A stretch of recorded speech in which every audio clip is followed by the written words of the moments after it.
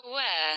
Raising cats in homes. Many people love to raise cats in homes, but rather relate to them as if they are a member of the family, especially children. But this report may change that thinking somewhat. Researchers have discovered that the blood of indoor cats contains high levels of bromine-containing flame retardants.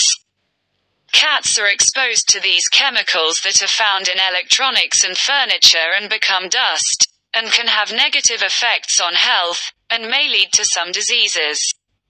According to the British Daily Mail, previous research had shown that these flame retardants were associated with hyperthyroidism in cats.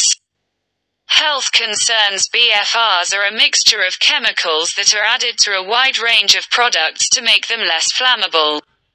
But some brominated flame retardants, BFRs, linger in the environment.